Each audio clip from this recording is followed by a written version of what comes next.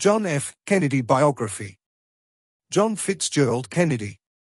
John F. Kennedy, the 35th U.S. President, negotiated the Nuclear Test Ban Treaty and initiated the Alliance for Progress. He was assassinated in 1963.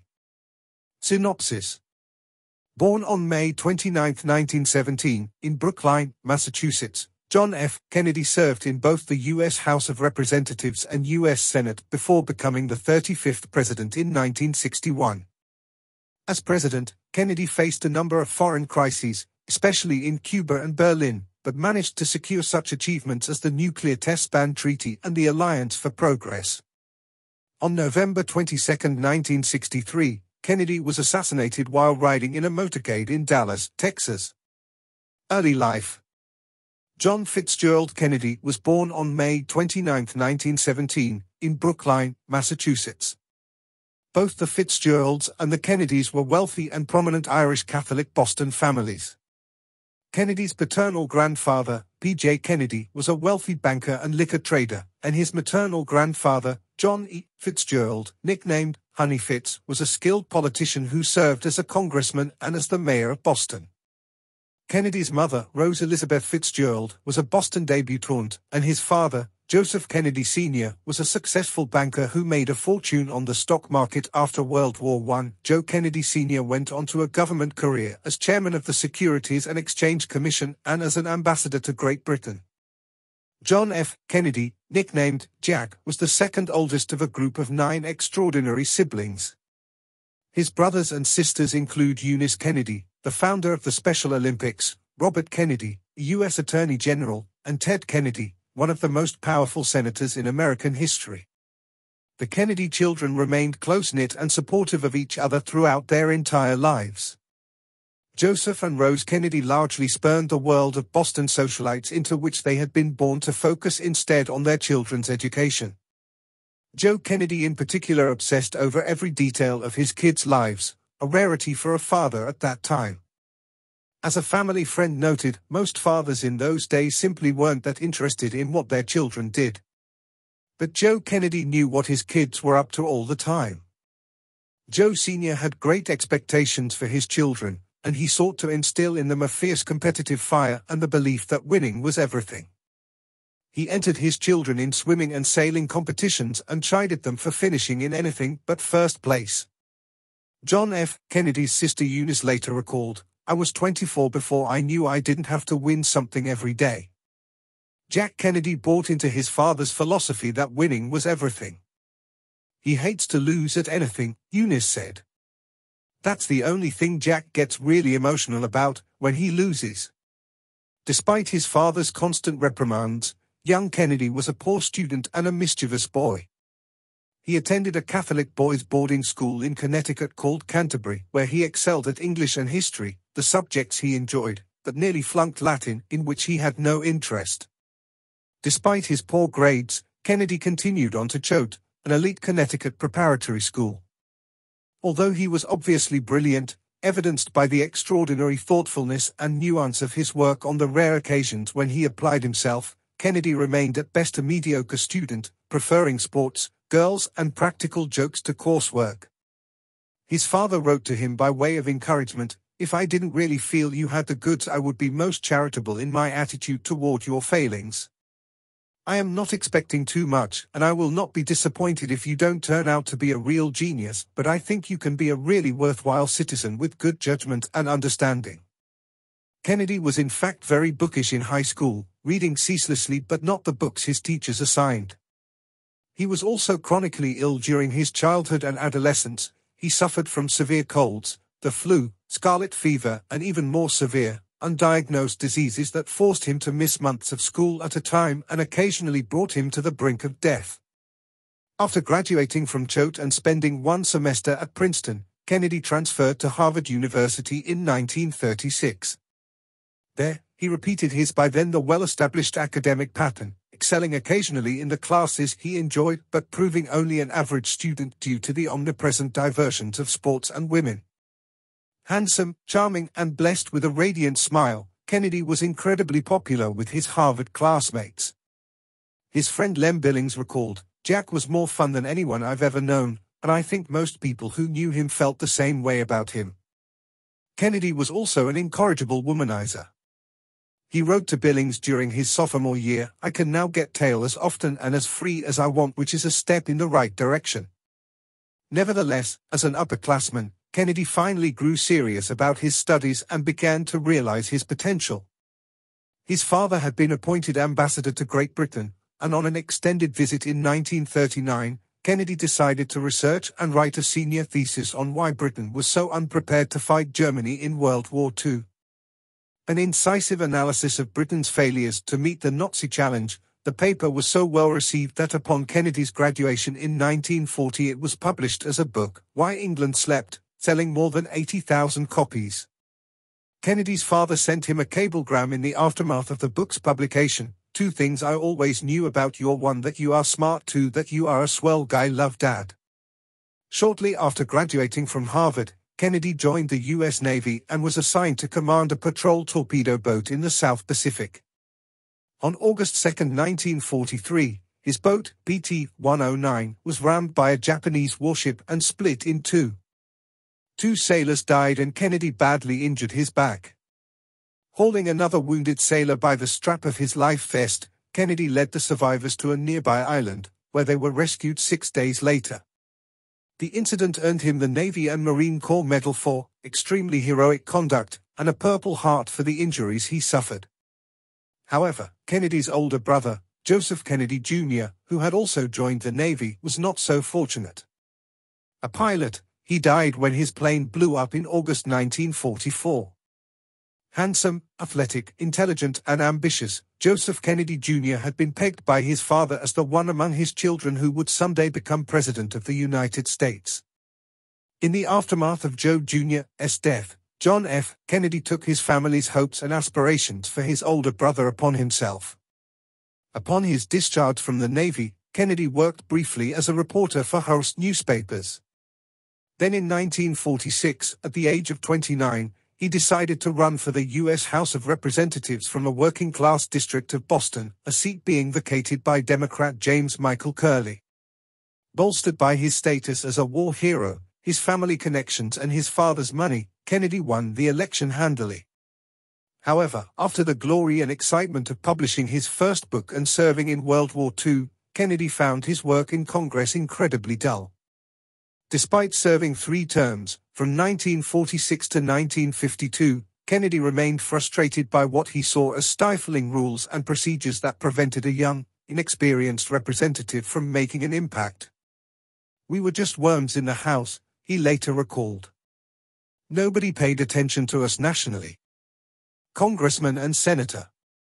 In 1952, seeking greater influence and a larger platform, Kennedy challenged Republican incumbent Henry Cabot Lodge for his seat in the U.S. Senate. Once again backed by his father's vast financial resources, Kennedy hired his younger brother Robert as his campaign manager. Robert Kennedy put together what one journalist called the most methodical, the most scientific, the most thoroughly detailed, the most intricate, the most disciplined and smoothly working statewide campaign in Massachusetts history and possibly anywhere else. In an election year in which Republicans gained control of both houses of Congress, Kennedy nevertheless won a narrow victory, giving him considerable clout within the Democratic Party. According to one of his aides, the decisive factor in Kennedy's victory was his personality. He was the new kind of political figure that people were looking for that year, dignified and gentlemanly and well-educated and intelligent, without the air of superior condescension. Shortly after his election, Kennedy met a beautiful young woman named Jacqueline Bouvier at a dinner party and, in his own words, leaned across the asparagus and asked her for a date. They were married on September 12, 1953. Jack and Jackie Kennedy had 3 children, Caroline Kennedy, John F. Kennedy Jr., and Patrick Kennedy. Kennedy continued to suffer frequent illnesses during his career in the Senate. While recovering from one surgery, he wrote another book, profiling 8 senators who had taken courageous but unpopular stances. Profiles Encouraged won the 1957 Pulitzer Prize for Biography, and Kennedy remains the only American president to win a Pulitzer Prize. Presidential candidate and president. Kennedy's 8-year Senate career was relatively undistinguished. Bored by the Massachusetts-specific issues on which he had to spend much of his time, Kennedy was more drawn to the international challenges posed by the Soviet Union's growing nuclear arsenal and the Cold War battle for the hearts and minds of Third World nations. In 1956, Kennedy was very nearly selected as Democratic presidential candidate at Ly Stevenson's running mate but was ultimately passed over for Estes Kefauver from Tennessee. 4 years later, Kennedy decided to run for president. In the 1960 Democratic primaries, Kennedy outmaneuvered his main opponent, Hubert Humphrey, with superior organization and financial resources. Selecting Senate Majority Leader Lyndon B. Johnson as his running mate, Kennedy faced Vice President Richard Nixon in the general election. The election turned largely on a series of televised national debates in which Kennedy bested Nixon, an experienced and skilled debater, by appearing relaxed, healthy and vigorous in contrast to his pallid and tense opponent. On November 8, 1960, Kennedy defeated Nixon by a razor-thin margin to become the 35th President of the United States of America. Kennedy's election was historic in several respects. At the age of 43, he was the second youngest American president in history, second only to Theodore Roosevelt, who assumed the office at 42. He was also the first Catholic president and the first president born in the 20th century. Delivering his legendary inaugural address on January 20, 1961, Kennedy sought to inspire all Americans to more active citizenship. "Ask not what your country can do for you," he said. "Ask what you can do for your country." Kennedy's greatest accomplishments during his brief tenure as president came in the arena of foreign affairs. Capitalizing on the spirit of activism he had helped to ignite, Kennedy created the Peace Corps by executive order in 1961. By the end of the century, over 170,000 Peace Corps volunteers would serve in 135 countries. Also in 1961, Kennedy created the Alliance for Progress to foster greater economic ties with Latin America, in hopes of alleviating poverty and thwarting the spread of communism in the region. Kennedy also presided over a series of international crises. On April 15, 1961, he authorized a covert mission to overthrow leftist Cuban leader Fidel Castro with a group of 1,500 CIA-trained Cuban refugees. Known as the Bay of Pigs invasion, the mission proved an unmitigated failure, causing Kennedy great embarrassment. In August 1961, to stem massive waves of emigration from Soviet-dominated East Germany to American ally West Germany via the divided city of Berlin, Khrushchev ordered the construction of the Berlin Wall, which became the foremost symbol of the Cold War. However, the greatest crisis of the Kennedy administration was the Cuban Missile Crisis of October 1962. Discovering that the Soviet Union had sent ballistic nuclear missiles to Cuba, Kennedy blockaded the island and vowed to defend the United States at any cost. After several of the tensest days in history, during which the world seemed on the brink of nuclear annihilation, the Soviet Union agreed to remove the missiles in return for Kennedy's promise not to invade Cuba and to remove American missiles from Turkey. 8 months later, in June 1963, Kennedy successfully negotiated the Limited Nuclear Test Ban Treaty with Great Britain and the Soviet Union, helping to ease Cold War tensions. It was one of his proudest accomplishments. President Kennedy's record on domestic policy was rather mixed. Taking office in the midst of a recession, he proposed sweeping income tax cuts, raising the minimum wage and instituting new social programs to improve education, health care, and mass transit. However, hampered by lukewarm relations with Congress, Kennedy only achieved part of his agenda, a modest increase in the minimum wage and watered-down tax cuts. The most contentious domestic issue of Kennedy's presidency was civil rights. Constrained by Southern Democrats in Congress who remained stridently opposed to civil rights for black citizens, Kennedy offered only tepid support for civil rights reforms early in his term.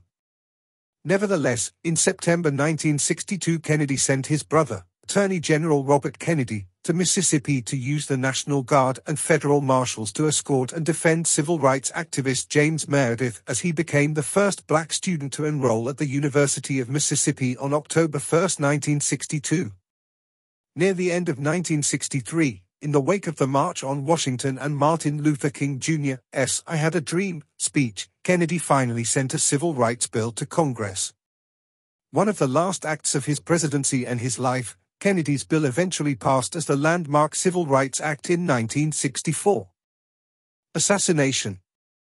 On November 21, 1963, President Kennedy flew to Dallas, Texas for a campaign appearance.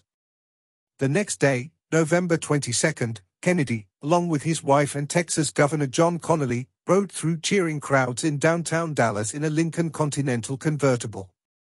From an upstairs window of the Texas School Book Depository building, a 24-year-old warehouse worker named Lee Harvey Oswald, a former Marine with Soviet sympathies, fired upon the car, hitting the president twice. Kennedy died at Parkland Memorial Hospital shortly thereafter, at the age of 46. A Dallas nightclub owner named Jack Ruby assassinated Lee Harvey Oswald days later while he was being transferred between jails. The death of President John F. Kennedy was an unspeakable national tragedy, and to this date, many people remember with unsettling vividness the exact moment they learned of his death. While conspiracy theories have swirled ever since Kennedy's assassination, the official version of events remains the most plausible: Oswald acted alone. For a few former presidents is the dichotomy between public and scholarly opinion so vast.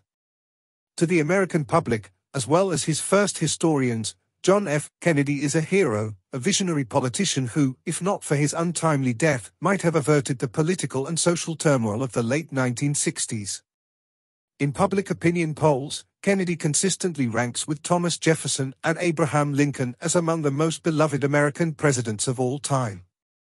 Critiquing this outpouring of adoration, many more recent Kennedy scholars have derided Kennedy's womanizing and lack of personal morals and argued that as a leader he was more style than substance. In the end, no one can ever truly know what type of President John F. Kennedy would have become, or the different course history might have taken had he lived into old age. As historian Arthur Schlesinger Jr. wrote, it was as if Lincoln had been killed 6 months after Gettysburg, or Franklin Roosevelt at the end of 1935, or Truman before the Marshall Plan. The most enduring image of Kennedy's presidency, and of his whole life, is that of Camelot, the idyllic castle of the legendary King Arthur. As his wife, Jackie Kennedy, said after his death, "There'll be great presidents again, and the Johnsons are wonderful, they've been wonderful to me, but there'll never be another Camelot again. For time and the world do not stand still. Change is the law of life. And those who look only to the past, or the present, are certain to miss the future." Stated during an address in the Assembly Hall at Paulskirche in Frankfurt on June 25, 1963. John F. Kennedy. Forgive your enemies, but never forget their names. John F. Kennedy. We need men who can dream of things that never were and not ask why. John F. Kennedy. If we cannot now end our differences, at least we can help make the world safe for diversity. John F. Kennedy. Ask not what your country can do for you. Ask what you can do for your country. John F. Kennedy. A man does what he must, in spite of personal consequences, in spite of obstacles and dangers and pressures, and that is the basis of all human morality. John F. Kennedy. The times are too grave, the challenge too urgent, and the stakes too high, to permit the customary passions of political debate.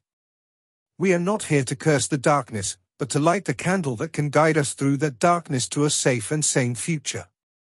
For the world is changing. The old era is ending. The old ways will not do. John F. Kennedy. If a free society cannot help the many who are poor, it cannot save the few who are rich. John F. Kennedy. The cost of freedom is always high, and Americans have always paid it. And one path we shall never choose, and that is the path of surrender or submission. John F. Kennedy. We choose to go to the moon in this decade and do the other things, not because they are easy, but because they are hard. John F. Kennedy. The greater our knowledge increases, the greater our ignorance unfolds. John F. Kennedy. Let every nation know, whether it wishes us well or ill, that we shall pay any price, bear any burden, meet any hardship, support any friend, oppose any foe, in order to assure the survival and the success of liberty. John F. Kennedy. Those who make peaceful revolution impossible will make violent revolution inevitable. John F. Kennedy. Oh, your most basic common link is that we all inhabit this small planet. We all breathe the same air. We all cherish our children's future. And we are all mortal. John F. Kennedy.